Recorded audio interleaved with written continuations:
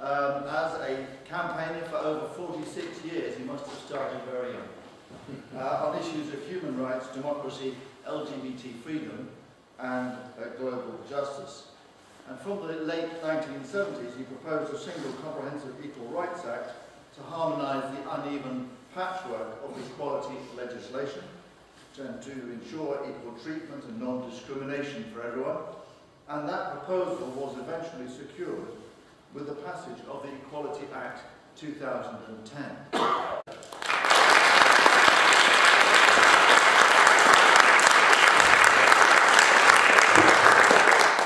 Thank you. It is very good to be here, and what a sacrifice. Texas, 25 degrees, Manchester, but this is where home is. I'd like to thank you for your very generous introduction, but just add a caveat.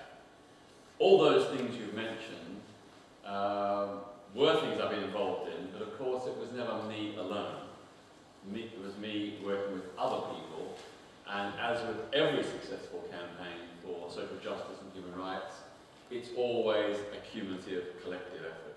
So it's been our collective effort that, for example, won same-sex marriage.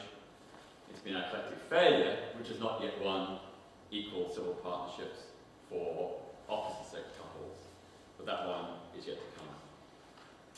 Anyway, the context for tonight's talk is a world where organised religion plays a very major role, probably the most major role, in a range of human rights abuses around the world.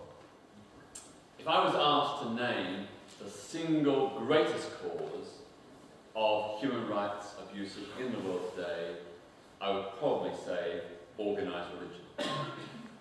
I emphasise organised religion because, of course, there are many people of faith, of many different faiths, who do not agree with human rights abuses and who defend the principle of universal human rights. Notably, people like Archbishop Desmond Tutu in South Africa, who has been a beacon for the rights of women and lesbian, gay, bisexual, and transgender people. But overall, the single greatest threat is organised religion.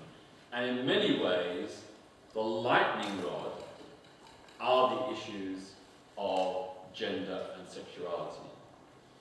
Women's rights and LGBT rights are the lightning rod on which religious fundamentalism seeks to roll back progress or prevent progress and maintain male and heterosexual privilege. This is not a phenomenon which is contained or within any particular faith. Shortly, the Commonwealth is to hold its summit in Colombo, Sri Lanka. And right now, Buddhist fundamentalists, an oxymoron you would have thought, Buddhist fundamentalists are targeting Muslim people and LGBT people for vicious, violent hate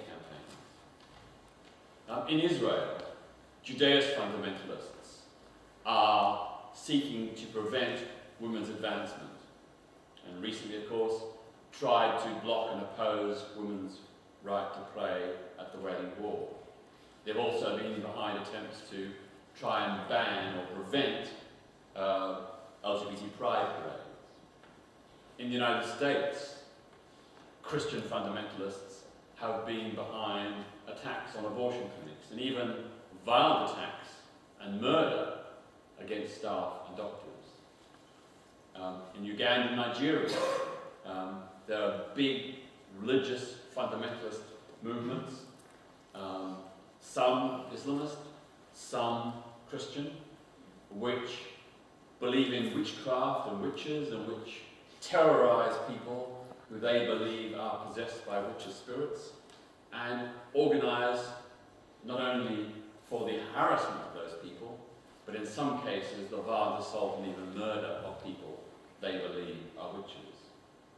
Of course, Uganda, Christian fundamentalists have spearheaded the fight for the new anti-homosexuality bill, which would introduced the death penalty for certain types of same-sex offences. And then when it comes to Islamist fundamentalists, we see that in countries like Iran, Saudi Arabia, and Syria, not only do they stand against the principle of universal human rights and democracy, but they even target fellow Muslims who do not conform to their particular hardline interpretation of Islam. So you've all recently heard of the horrific car bomb attacks in Baghdad and other Iraqi cities where Shia meeting places, mosques and markets have been targeted by Sunni extremists who reject their fellow Iraqis who happen to be of the Sunni faith. Likewise in Iran, a Shia-dominated state persecutes its Sunni minority. And likewise in Saudi Arabia, we have the persecution of Christians. Many guest workers from the Philippines and other countries are of the Christian faith, and they suffer very severe threats and even persecution for holding, for example, a prayer service in the privacy of their own home. Recently, or a couple of years ago, a group of Filipino Catholic migrant workers were arrested for holding a private Catholic service in the privacy of their own home. So for all these reasons, for these different diverse examples of religious fundamentalism, I am a secularist. Now, secularism is often conflated with anti-clericalism, i.e. anti-religion. It's not, it's very different. Secularism is about the separation of religion from the state. The notion that the state should be neutral on matters of faith, that no faith should be privileged above others. And when we look around the world, we see that wherever one faith is privileged over others, almost invariably, the other faiths suffer persecution and worse. In Pakistan, for example, 1 million Muslims are victims of widespread discrimination, harassment, exclusion, and even downright murder. Likewise, Christians, there have been a whole series of horrific attacks upon Christian churches and the businesses of Christian Pakistanis.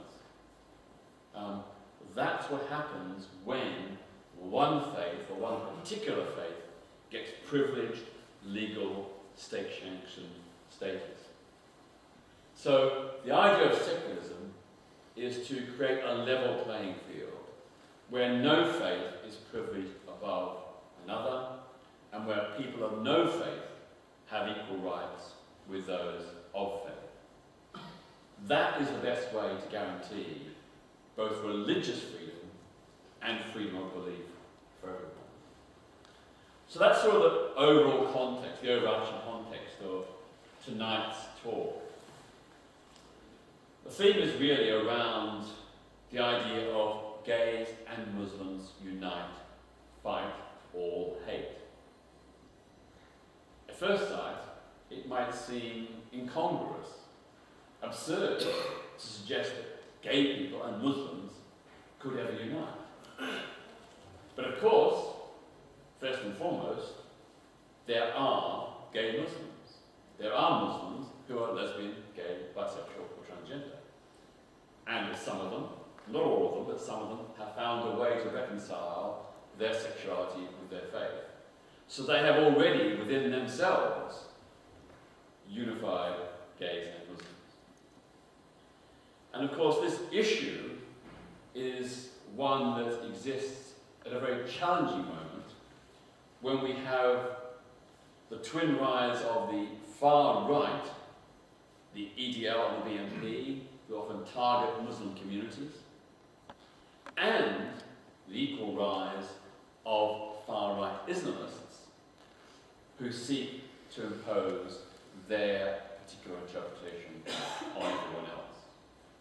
You know, the far-right Islamists generally, their general goal is to establish a worldwide Islamist state, or confederation of states, where Islam is the state where the Islamic religion is the principle that governs all laws and the way the state operates.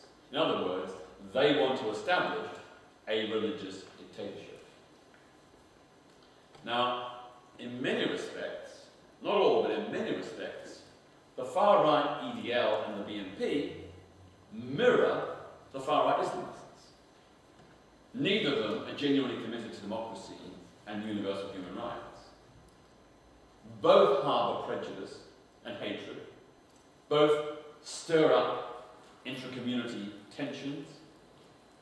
And both are threatening and menacing in their goal and long-term intent. What is interesting is that some of the organisations who claim to exist to fight fascism do not fight the Islamist version of fascism. Now, first I'll add a caveat. Clerical fascism, as proposed by Islamist extremists, is not the same as classical fascism, i.e. the fascism of Adolf Hitler or Benito Mussolini. It's not even the same as the fascism of the National Front and the BNP. It is different, but the basic fundamental underlying principles, which are a negation of democracy and a negation of universal human rights, are essentially the same. So this clerical fascism has historically not been challenged by the left, or by most of the left, who have always had an anti-fascist agenda, and not being challenged by organisations like Unite Against Fascism. Unite Against Fascism has played a major role in challenging, as was the National Front, the BNP and the EDL. And I commend their efforts in seeking to oppose these violent far-right extremists and the hatred they spew against Black and Asian people, Muslims and others. But they won't speak out against the far-right Islamists. In fact, some years ago, United Against Fascism invited to their major conference Sirikul Sakrani, who was then Secretary General of the Muslim Council of Britain, an organisation dominated by Sunni Muslims who, at least in private, many of them are very disparaging of Shia Muslims, Ahmadiyya Muslims and others. At the time, Sirikul Sakrani had been recorded on BBC Radio 4's PM programme as denouncing gay people, suggesting they were sick and immoral and caused great social harm. Just weeks afterwards, Unite Against Fascism invited him to speak at their conference. He was echoing the very views and opinions of Nick Griffin and the BNP, which United Against Fascism had so often condemned. Yet they were prepared to give him a platform. They weren't prepared to give a platform to liberal, progressive Muslims who accept the rights of women and gay people, but they were prepared to give him a platform. And when those of us criticised that invitation, we were denounced as racists and Islamophobes. Well, we were not attacking Sirikul Sakrani because of his race, or even because of his faith. It was specific, bigoted, intolerant, far-right, homophobic opinions that we were challenging. As we would challenge the same opinions if expressed by Nick Griffin or any other far-right neo-Nazi. To its great credit, Hope Not Hate, which has got a stall here at tonight's meeting, is an organisation which is committed to challenging not just the BNP and the EDL, but also the far-right Islamists. Those who seek to stir up hatred against fellow Muslims who don't conform to their ideal, against those who seek to champion gender segregation, the separation of men and women in public meetings like this, and against those who justify terrorism and homophobia. And I've been working with Hope Not Hate, and twice this year already we have managed to succeed in stopping some of these hate preachers in going ahead with their meetings. Just a couple of weeks ago, the Palestinian charity Education Aid for Palestine was due to host an Islamist extremist speaker at one of their conferences. Hope Not Hate and my own Tatchell Foundation contacted and lobbied the organisers. We apprised them of the kinds of views this man was expressing. Totally, absolutely illegal views if they'd been expressed about black people or Muslims. Anyway, to their credit, as a result of Hope Not Hate's work, that speaker was withdrawn from the conference. Now, I don't know, to be honest, whether that's because they realised that he was, his views were incompatible with their ethos, or whether they saw it as a necessary thing to prevent them from getting a lot of criticism. I wrote them afterwards thanking them for taking this stand, but curiously I've never had any reply. So I'm a bit suspicious about their motives for withdrawing the invitation. But nevertheless, it's an example of successful lobbying where a hate preacher has been successfully blocked from speaking. And this is not because merely one disagrees with their views. This is because many of these hate preachers go beyond hate. They're not merely hateful, they incite or advocate or acquiesce or justify violence. Violence against gay people, violence against women who don't behave or dress appropriately, violence against fellow Muslims who adopt a faith that is different from theirs. So we must be very careful about restricting free speech, but when it comes to advocacy of violence, the justification of murder, then I think we have to draw a line, because incitement to murder is a criminal offence in this country and should be applied without fear or favour. Just as we would not tolerate the BNP or the EDL advocating violence or murder, nor should we tolerate such views when they're advocated under the cloak and guise of religion. So we have a situation now where in many parts of the country, even at universities, hate preachers are being given a platform. This is astonishing. Universities in Britain in the 21st century are giving a platform to hate preachers who defy absolutely the equal opportunities policies of those universities. They insist on gender segregation, that women must come in through a separate entrance and sit separately. That's clearly incompatible with university policy on equal opportunities. Now, I'm not saying every university does this. We have recently twice successfully blocked these hate preachers from speaking at the University of East London.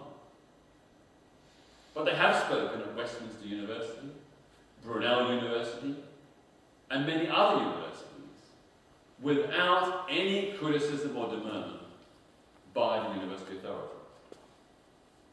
In fact, Reading University, the university authorities only barred the preacher from speaking after anti-fascists, good anti-fascists who are genuinely anti-fascism, threatened to protest against him.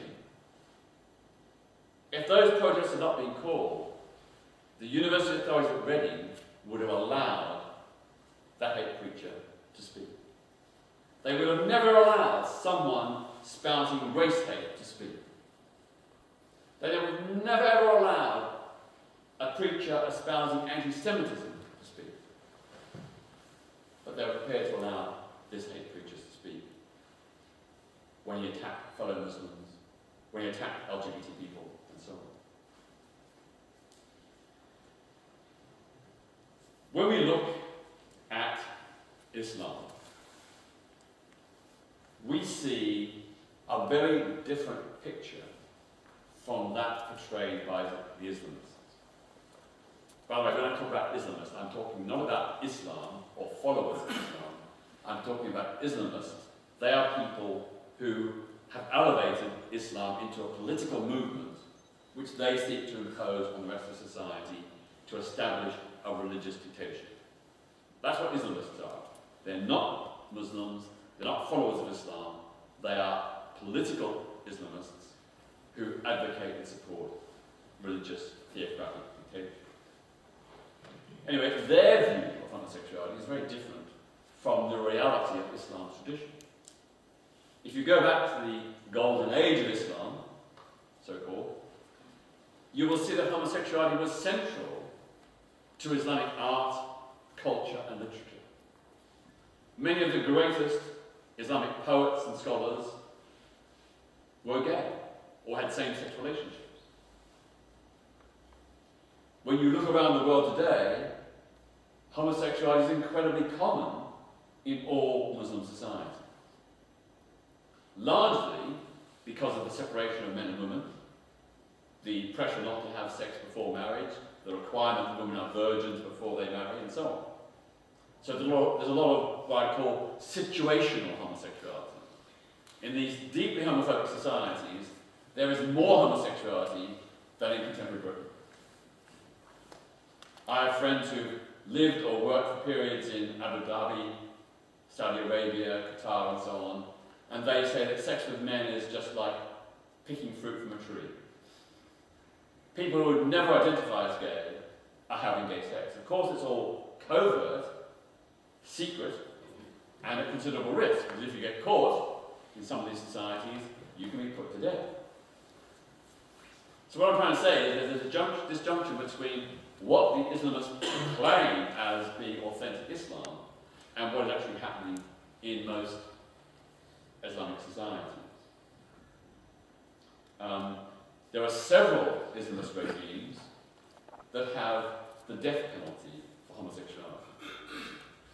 I mean, leaving aside the issue of the death penalty, which is completely incompatible itself with human rights, the death penalty for consenting same-sex relationships between adults where no one has complained and no one has been harmed. This is the reality in the 21st century in countries like Iran, Yemen, Saudi Arabia, Sudan, Mauritania, and parts of Nigeria and Pakistan. The latter two being Commonwealth countries. Commonwealth countries where, in actuality, in certain regions, there was a de facto death penalty for same-sex relations.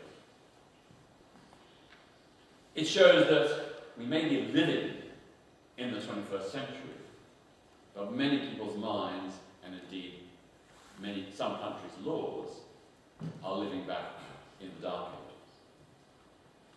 At the United Nations, along with the Vatican, the Conference of Islamic States has led the fight to block any moves for women's rights or gay rights.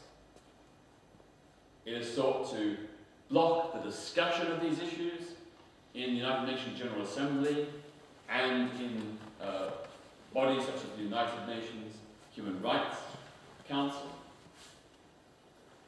It has argued that these are incompatible with Islamic values. And these are not just the extreme states, these are also states like Malaysia, another Commonwealth member state, actively seeking to block any discussion, let alone any agreement, on defending the reproductive rights of women, the right of women to work, equal equal pay for equal work, and so on. But what's encouraging is that even in these hardline states, there are underground LGBT movements. In Iran, in the universities, there are LGBT people organising, mostly covertly, at great personal risk, but some are sending out among the student body. They're taking incredible risks, because it only would take one other member of the student body to dub them in, and they'll get a visit from the militia or the morality police, and could end up either getting lashed or even put on trial and sentenced to death. In Sudan, where they have the death penalty, where we have an Islamist form of dictatorship, where the leader of Sudan is implicated in grotesque war crimes in Darfur and southern Sudan, there they have now a semi-open LGBT organisation which has been in negotiation with the government. Almost unbelievable. I have to check the sources, I have to speak to the people involved. But it's true. This organisation has been set up in Sudan, where there's the death penalty for homosexuality, and they're not only organising and educating other LGBT people and empowering them and supporting them, but they're also in dialogue with the government. That gives me hope. It gives me hope that Islam is not some monolithic, uniform thing. That there are different forms of Islam, and that even within the most repressive forms, there are moments and periods of hope. So back to the UK. Here in Britain, we have a pretty sorry history when it comes to even the mainstream Muslim organisations addressing the rights of LGBT people.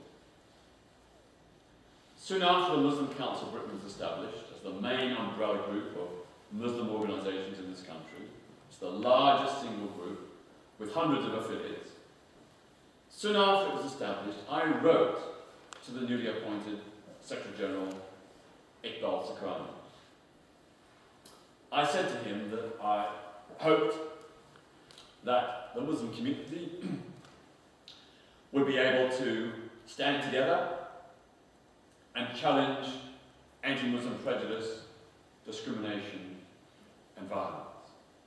And that I would stand with them in that battle against anti-Muslim views.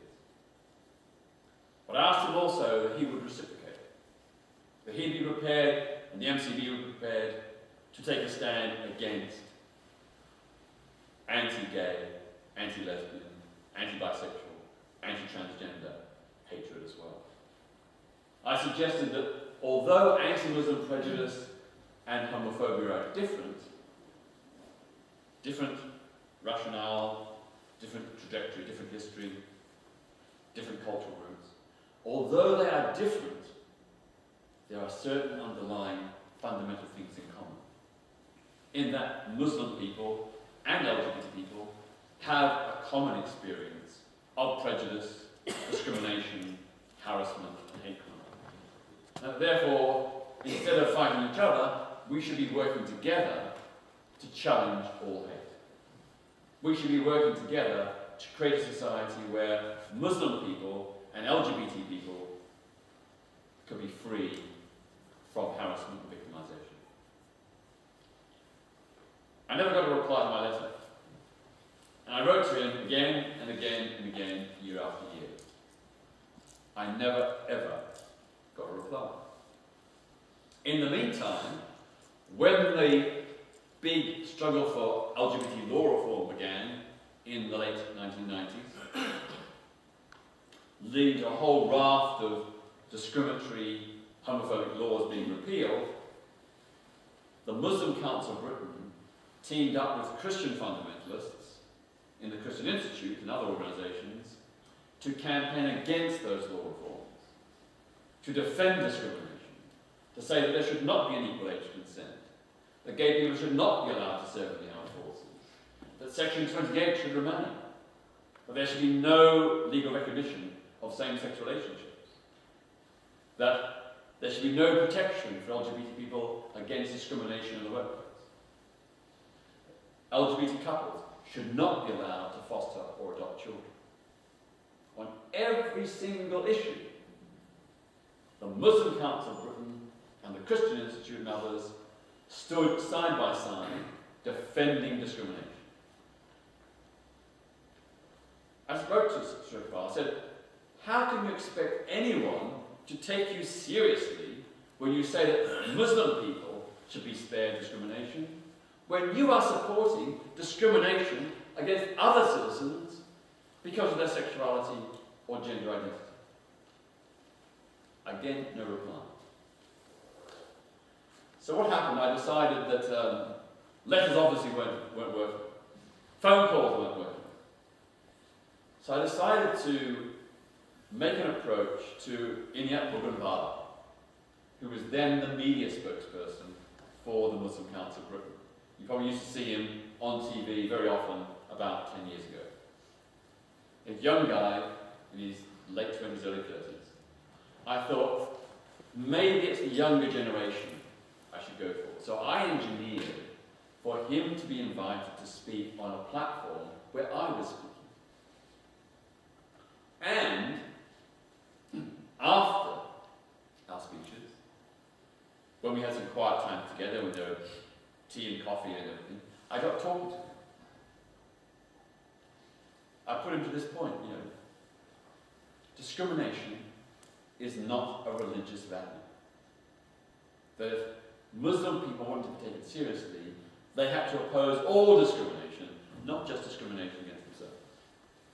We had a very, very long discussion.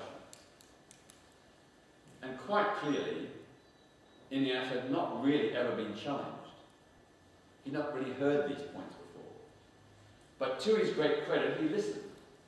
He listened and asked questions. And we left that meeting with his commitment to try and change the Muslim Council of Britain. Around the same time, there was another important person in the MCB, Abdurrahman Jafar, who was the legal officer, also young, university educated, born in Britain, I think. I engineered for him to be on a panel, I think it was to debate a motion at Cambridge Union. And over dinner, I got talking. I put the same points to him that I put to Inyat.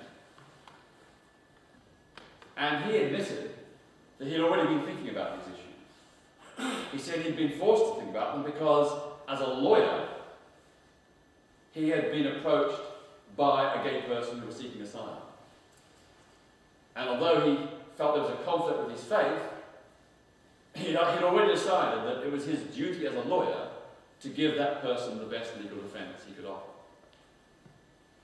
But again, at the end of the conversation, he went away and pledged to raise these issues within the NCB. Well, it didn't take very long. Within a year, the Muslim Council of Britain announced a change of policy. It said that henceforth, it would not be supporting campaigns to maintain anti-gay discrimination.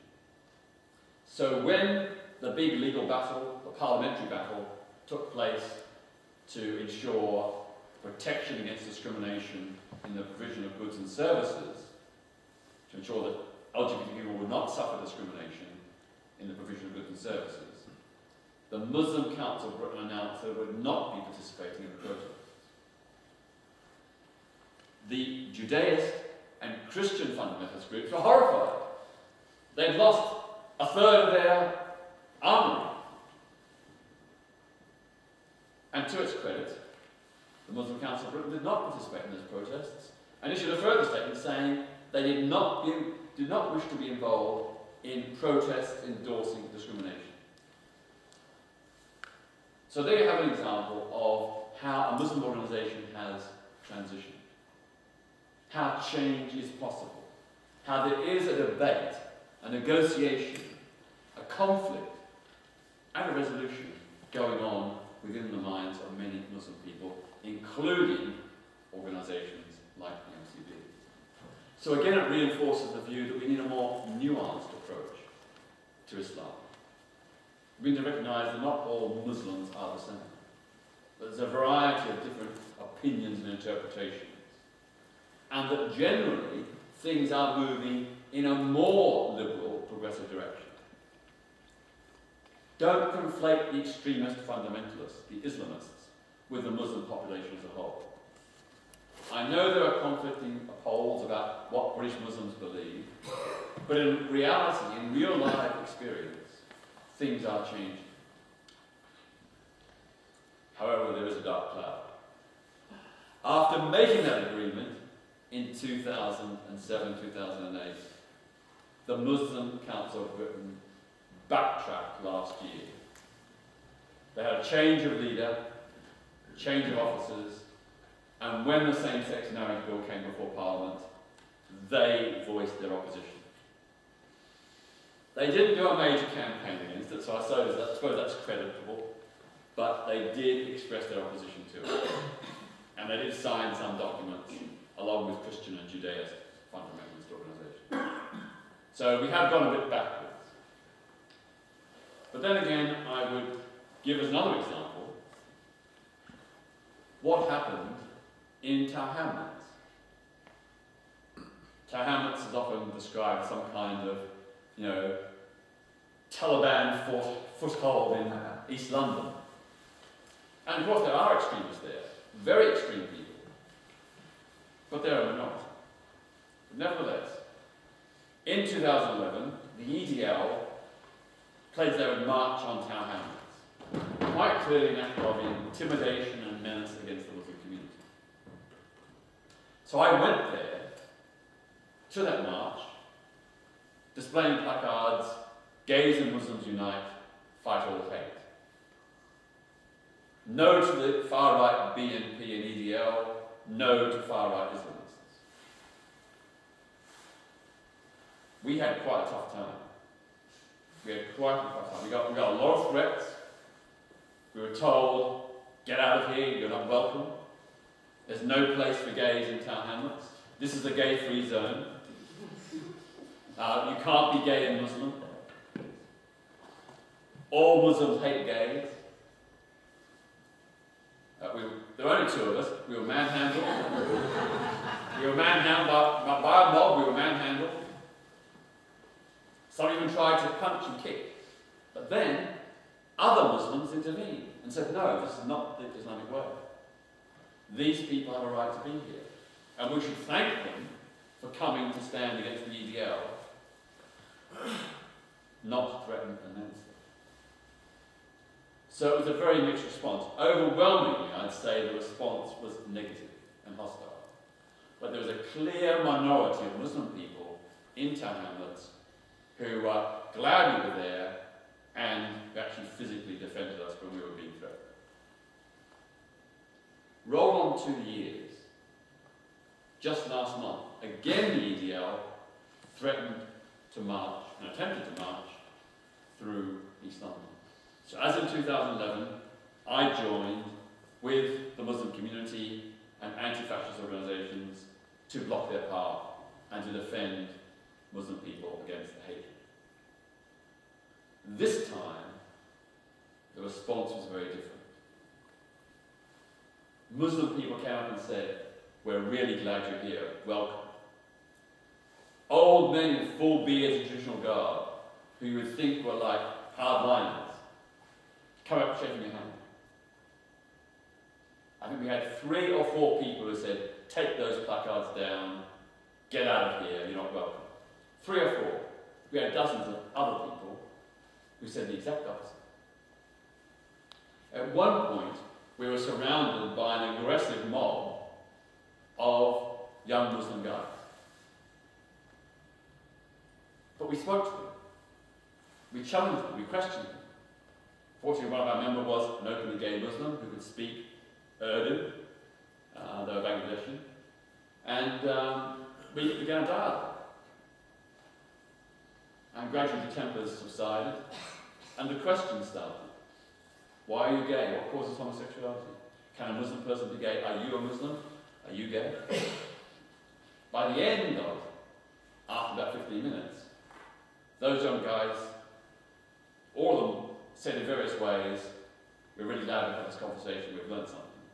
You know, peace to you. And that's a positive sign. A positive sign of change. Now, I'm not saying all Muslim people are now open to women's rights and LGBT rights. But what I am saying is these anecdotal examples would suggest that change is happening. That there is a debate going on in the minds of individual Muslims and in the minds of the wider community.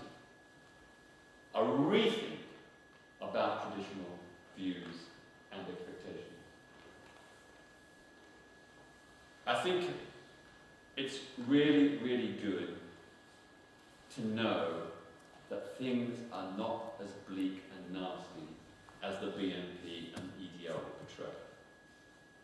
There's a lot of people out there who take a very simplistic view of what British Muslims believe. They are on a journey, just like we have all been on a journey. Let's not forget that the criminalisation of male homosexuality in this country only ended in 2003. Many people think that homosexuality was legalised in 1967.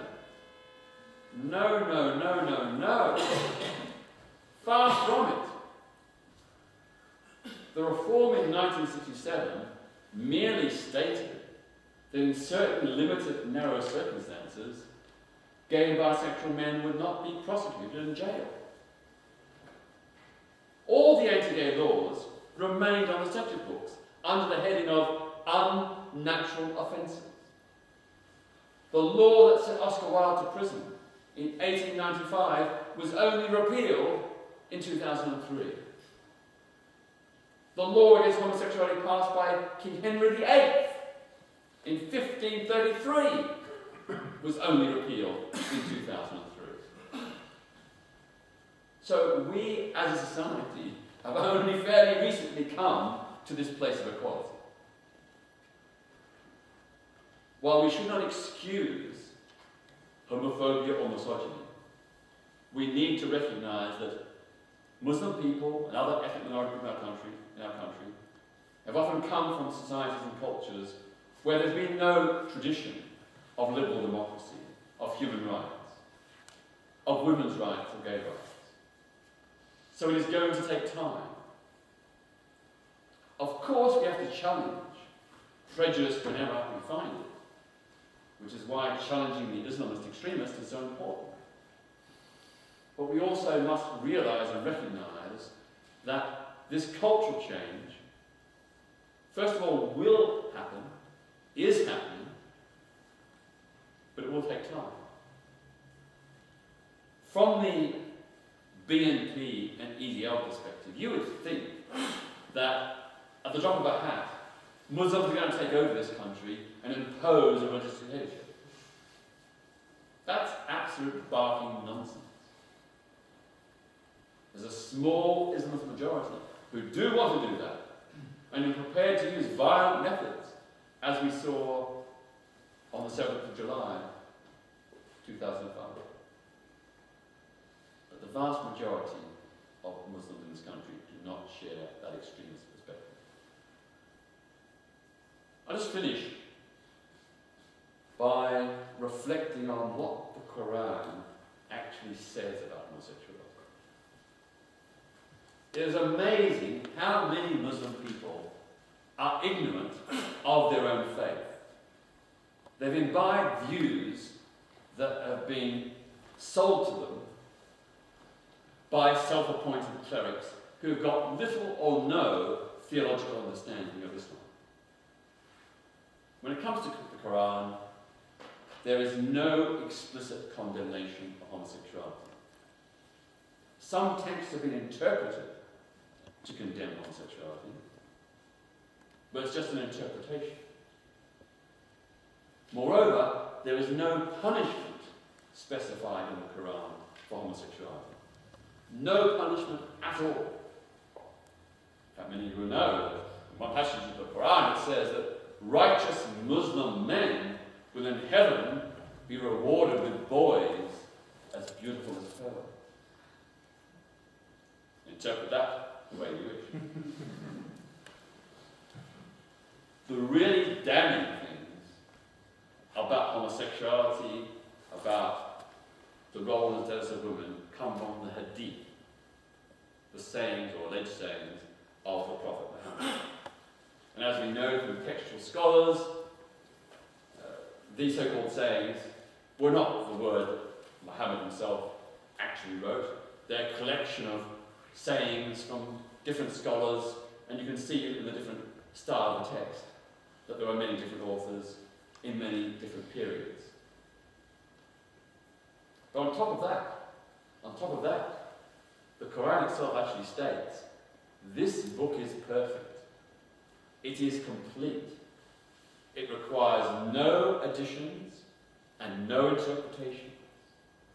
You must follow this book alone and follow no other books and no other teachings. So, by a true Quranic understanding of Islam, the Hadiths and Sharia and all the other man-made interpretations are irrelevant and anti-Islamic. Now that's another big debate that we have to have. But some people in the Muslim community are having that debate. And I think we need to encourage, support, and give a platform to those voices within the Muslim community who are struggling to reconcile Islam, democracy, and human rights. I think back to a number of years ago, one of the most famous ayatollahs in Iran, the son of one of the greatest grand ayatollahs of Iran, a colleague of Khomeini. His son, Ayatollah Khomeini, some years ago, issued, I'm not sure exactly what the status was, I don't think it was a fatwa, but it was a theological statement which sought to reconcile Islam with democracy and human rights. He had to flee Iran for fear of being arrested and executed as an apostate. After spending a while in Qatar or Abu Dhabi, he eventually came to Britain, and myself and others supported his bid for asylum, which was eventually granted. He's now a resident in this country. He is trying to articulate a new, modern, reformed Islam, where democracy and human rights can be reconciled with the faith. What I found really shocking is that I tried to get the Guardian newspaper, supposedly Britain's great bastion of liberal journalism, to publish an edited version of his statement. They turned it down. At a time when they were giving a platform to Islamist apologists from the Muslim Brotherhood and others. That's really, really sad. If a liberal paper cannot give a platform to a liberal, progressive Muslim, or at least a Muslim of great theological stature, who is seeking to move the faith towards a reconciliation with democracy and human rights, then what hope do we have? Well, I don't think the world revolves on the editorial policy of the Guardian. So, in conclusion, I can see Islamist extremists who are making threatening noises, who are terrorizing fellow Muslims. I can see the danger they represent, the damage and harm they're causing. But I also see the process of change going on in Muslim communities. I live just 150 metres from a mosque. Probably a third of my neighbours are Muslim. They all know I'm gay. I've never had any problem. They're as polite and as courteous as possible. I'm invited to their homes. I got an affair with one of their sons, and they eventually accepted it. You know, the world is changing. The world is changing. And that is the great hope that we must have, that people can change, that things may have been this way for a long, long time, but they can change. Thank you.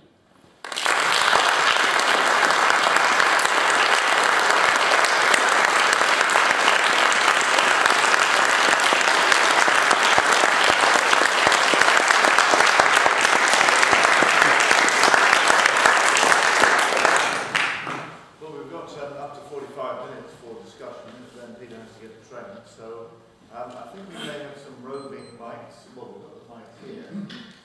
Some people who are willing to switch on. What are those buttons there?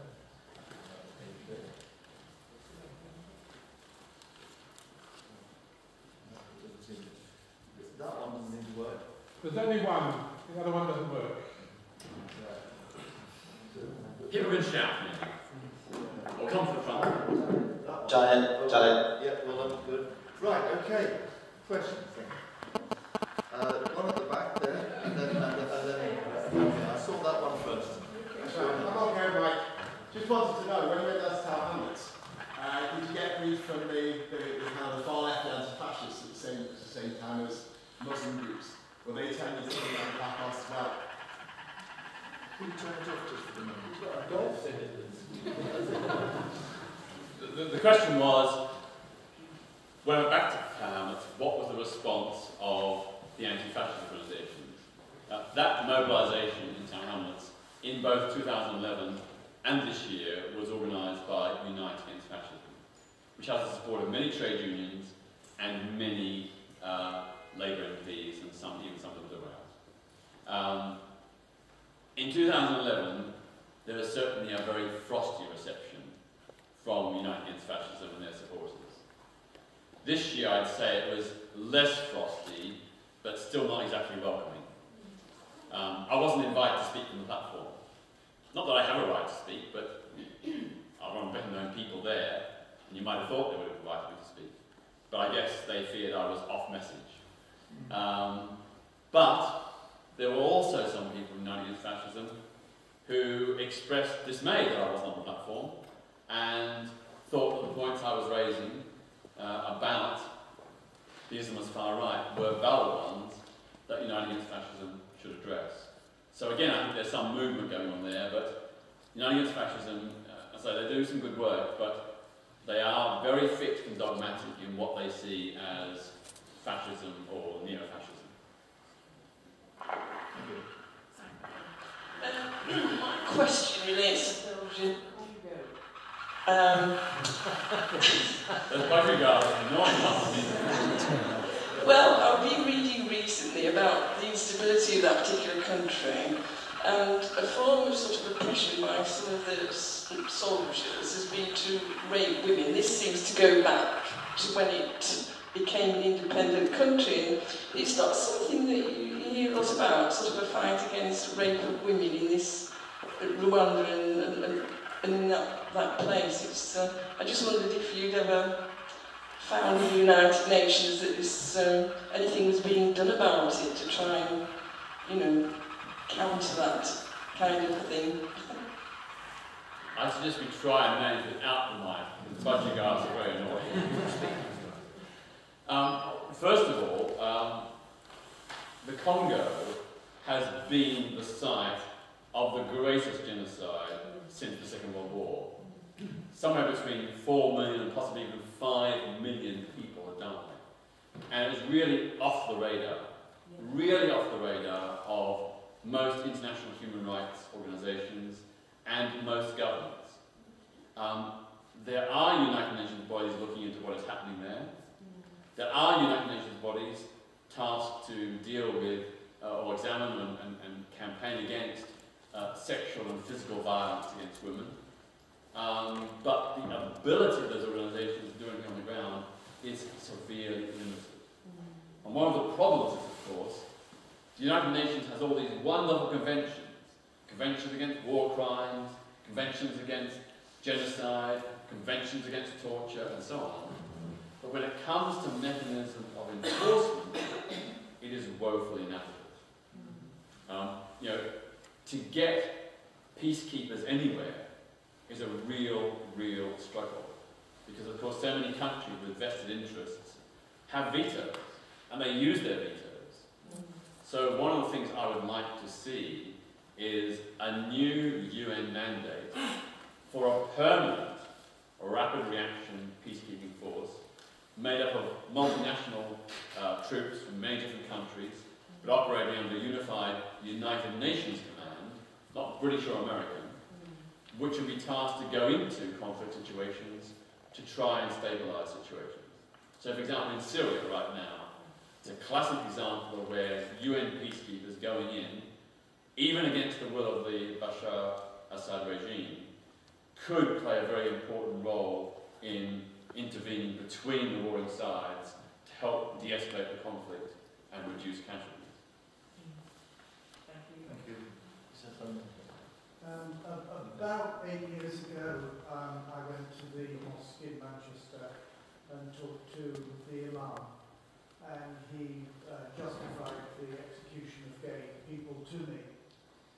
That had a brief flurry in the press, and I tried after that to find people to talk to, and I found it incredibly difficult to find anyone who would talk to me. And I backed off because I got a bit scared, frankly. And I've realised that the work of the Quillian Foundation and possibly Galha might be a way forward, but there's no branch of the Quillian organisation in Manchester. So I'm looking for your advice about how you find people who might talk to each other. Because standing in the street with placards is stunningly brave, but I'm not as brave as you are. Well, I certainly agree that the approach you took in seeking to have a dialogue is a very good practical one. And sometimes it does work and other times it doesn't. You know, I think probably in terms of a dialogue, it probably needs some institutional structure. So, for example, if Greater Manchester Humanists, together with the Gay and Lesbian Human Association, and maybe together a few other organisations, sought an open dialogue meeting with the Council of Mosques for all Manchester, rather than an individual imam, that might be the way to go. There has been some dialogue in London between LGBT groups and the East London Mosque, which is the main mosque in Tower Hamlets. And I would say that has reduced, not entirely eliminated, the speaking engagements of extremists in the area. So that's the way I would go. Try and get, you know, a group of organisations to make a joint approach to the Council of Mosques and see how that goes.